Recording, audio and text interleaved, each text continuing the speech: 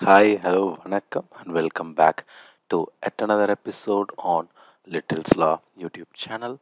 So today in this video, we are going to see about how are we going to get ready for the big day. That is the day where we are going to run the load test. So before that, I would like to welcome you all to our Little's Law YouTube channel. If you have not subscribed yet, please do subscribe to our channel, like, comment your questions and feedback in the comment section. And before that, I would like to thank everyone for your huge support for all these videos on my day-to-day performance testing videos where we have crossed almost 5, 6, 7, 8 days, and today we are in the ninth video on this series. In case if you have missed the videos, please do check the playlist and watch all the videos. And today, so far, let's have a quick recap on what we did in all these previous days. So in our first phase, we have gone through the identifying the test environment, and then in phase 2 we have gone through identifying the performance test metrics, and then in so this is the most critical and the most important scenario where we have designed or where we have worked on planning and designing the performance test. So there is one more thing. So the reason which I'm going back and forth with every phases of performance testing is I do not want you to miss any of these factors. So that's the reason I'm going back and forth, and please do check all these things and never ever miss anything in your performance testing, because we are not just testing the performance, it is in fact giving the value to the business. So never make any mistakes or never miss anything. Please do add everything that add value to your testing.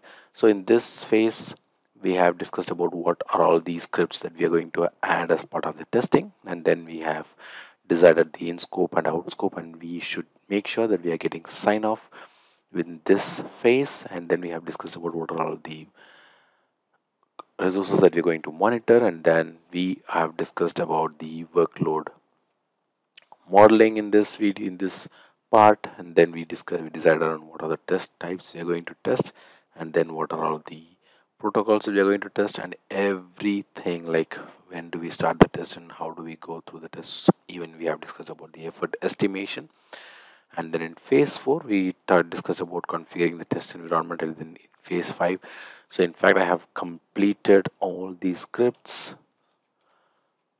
So let me just cover this. I have completed all these scripts. So in case if you are working in your team, just make sure you complete all these. So if you have a team of 2 to 3 to 4 people, just make sure that every script is being completed by every one of them before you are ready for the day for the load test. So make sure everything is completed and everything is tested. So let's just have something like validate in the integration, because it's not like everything will be running in a separate phase, so everything has to be tested. So let me just make it as integration testing. So we'll have to integrate all the scripts in one single place, and we have to do an integration testing for all these scripts so that we can make sure that everything works fine, because there are chances where we might be creating some parameter files in a different location, and when we export it to a different machine for running or doing a testing, we might miss it. So we have to make sure that everything works fine in the machine that we're going to test. So we have to pass this integration testing, and then we'll have to run a smoke test with all these scripts. So with that, we'll move to the JMeter. So here we could see, so let me show you what are all the things I have completed. So here initially in our previous video, you would have seen just only one of these script, but after that I have completed all these scripts, which is shopping fish, shopping dog, shopping reptiles, shopping cats, shopping birds, add to cart, login, logout, and search transactions. So in fact these are planned already. So all these scenarios, there are 8 scenarios, and here we have clearly explained what are all these scenarios. So scenario 1 is shopping fish. So let me just restore it here. Scenario 1 is shopping fish. Scenario 2 is shopping dog. Scenario 3 comes shopping reptiles. Scenario 4 shopping cats. Scenario 5 is shopping birds. Scenario 6 is log in, log out. And scenario 7 comes the add to cart. And scenario 8 is search. And that is again an API script which we have seen how did we create this in one of our previous videos. So far we saw about how did we do all these. So when it comes to naming the transactions, it's not very simple. It's in fact quite a complex task, because right from your thread group we have to make sure that we have set proper transaction name. So here you can see, so I have defined it as scenario 1, and the scenario 1 is shopping fish, and under that, and when we come to the transactions, so here we can see the transaction controller is named as 01 underscore 01. So this is scenario 1, and under scenario 1 this is the script 1, the step 1. And then again when it comes to the next step, so this is again scenario 1 or script 1, and this is step 2 in the script 1. And same way here, it's script 1 scenario step 3.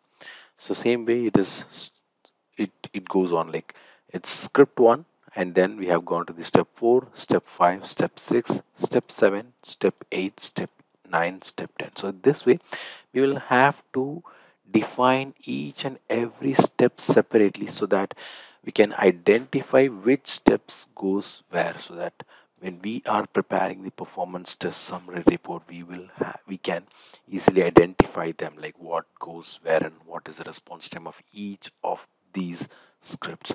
And that's the scenario, and that's the reason. So in fact this comes to all these scripts. So here you can see this is in scenario 2, where I have created 02, which stands for scenario 2 or script 2, and then the step 1. So it comes to everywhere. It's not only the transaction controller, even we will have to rename it to the HTTP request. Why? So here, so the same way I'm defining every other step, and make sure that we do not miss any other steps. Like don't have a step such as 05 and then just have it as 7. So don't miss any numbers, because that might bring unnecessary confusion, because someone who sees this might be looking for 5 and then the next one has to be 6. But instead, if you are renaming it, you are naming it as 7, so that particular step will be missed.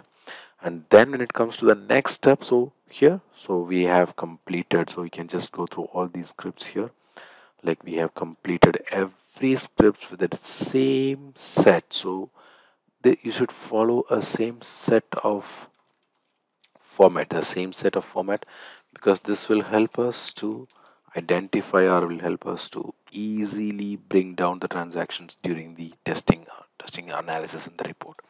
So I'll just go through all these scripts and will show you. So here is how I have defined. So here you can see 6 7 6th script, and here is 7th script. And this 7th script, this is login and logout. So I'm just doing a login in this script, and then I'm moving to the logout. So in fact I have disabled all these other transactions, but here you can see this is 3 and then the last transaction is 4. So same way we will have to make sure that we are not missing any other transactions. So that's part 1, and we have to follow the same set of format.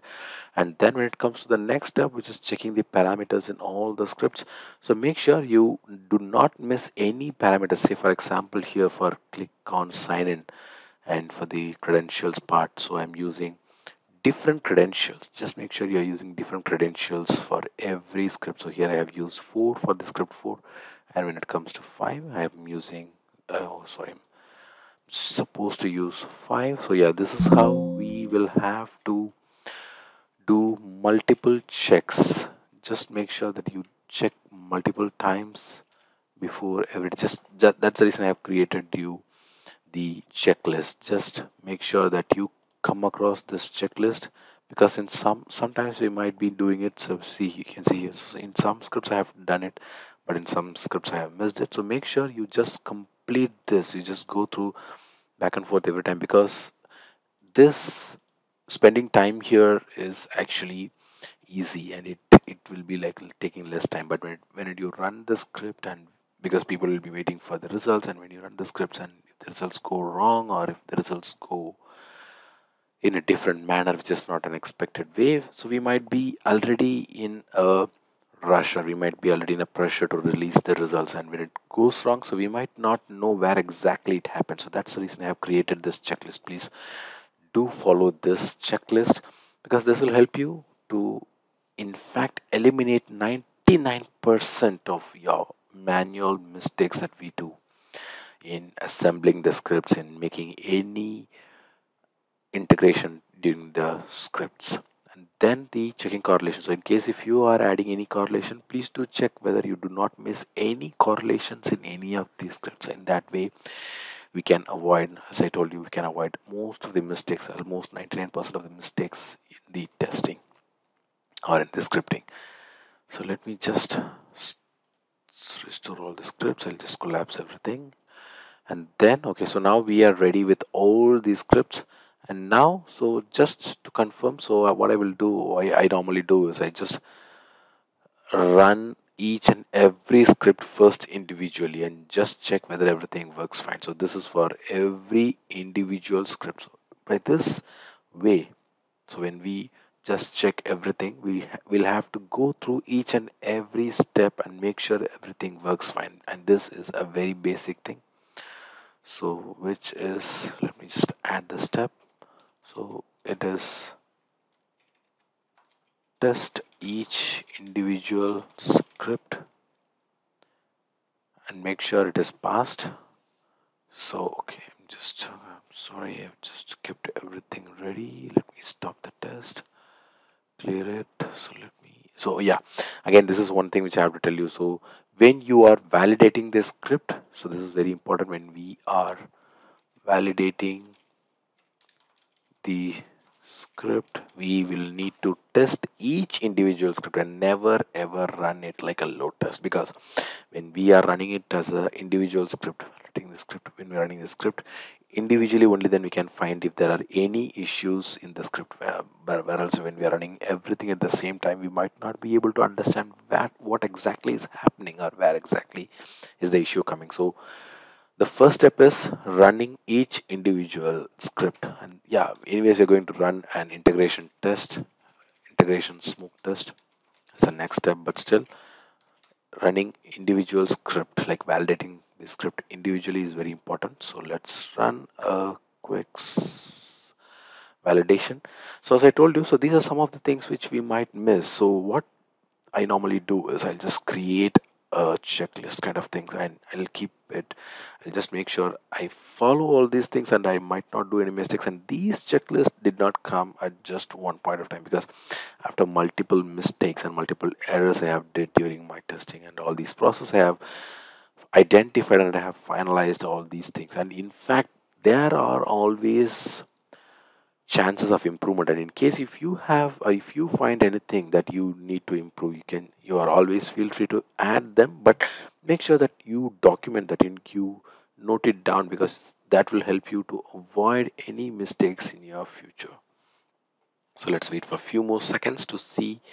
So just we can see here, so we can see, so this is the right user that I wanted to log in, and this is the item which I wanted to pick. So this is for click fish. So yes, so the item is added right, and then I'm going to the cart. Okay, so I'm adding the right thing, and then when I'm going to the checkout, so yes, everything goes fine. So just check. It's always good to check each thing individually and make sure that everything works fine. And here you can see, so yes, so you've got everything. So the last steps, everything works fine. So let's stop the script. So same way, we'll have to run all these script and just make sure that everything works fine. So this step is completed. We'll just update this in our phase 5. So integration testing. So this is, I'm just showing you for an example. So just tested. So if you just tested it, just note it down that everything is tested, ready, and everything is ready.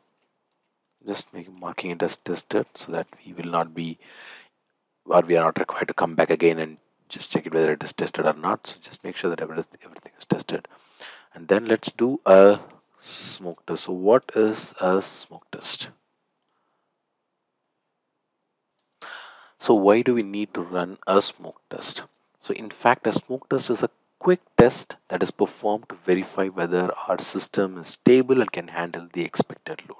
In fact, the purpose of the smoke test is to detect major issues that could prevent the system from functioning properly during the actual performance test. And I hope you understand. So this will prevent the system from functioning properly during the, you could identify the major issues that could prevent the system from functioning properly during the actual performance test. In fact, during the smoke test, a small number of users or requests are simulated to ensure that our system is able to handle them without crashing or without any identifying or experiencing any critical issues. In fact, this test is typically done before a full-scale performance test to ensure that the system is ready to handle the expected load. So if the smoke test that we are doing now is successful, the performance testing can be proceeded with confidence that the system is stable enough to handle the expected load. And if the system fails or if the smoke test fails, the further investigation and fixes are necessary before proceeding with performance testing. So I hope you understand. Only we can go to the next step only when we are done with the smoke test. If the smoke test fails, we could not proceed with the next step, and if the smoke test is passed, we are good to go to the next step. So let me just run a smoke test, and then let's wait. So here I have a summary report which will tell me like whether everything works fine, and I have a view results tree. So since this is a smoke test, I'm running this in a GUI mode and to show you how does it work. In fact, if it is a load test, I will definitely every time I will never use GUI mode, and that is as always a best practice. In fact, we have discussed that in one of our previous videos. I never ever use the GUI mode to run a load test. I always prefer a non-GUI mode or CLI mode to run the load test. So now let's see. So we started the test and everything is working fine. Let's wait for some more seconds and then we will join back at the end of the test. So we have completed our smoke test, and let's just make sure that there are no errors. So here we can see there are 0% of errors for all the transactions, and let's just bring all the transactions in order so that we can just check whether everything is working fine. And so this is how the smoke test. So now we are good to go to the next step, since in the smoke test we have achieved 0% errors, there are no errors, and everything works fine. So in your scenario, just make sure that the resources, the CPU, the memory, everything works fine. If they all work fine and there are no any spikes during the smoke test, please proceed to the smoke test. So in our next video, we will see how are we going to do our first load test using JMeter. So until I meet you in our next video, it's bye bye from Vasant Shanmugam and Little Slaw.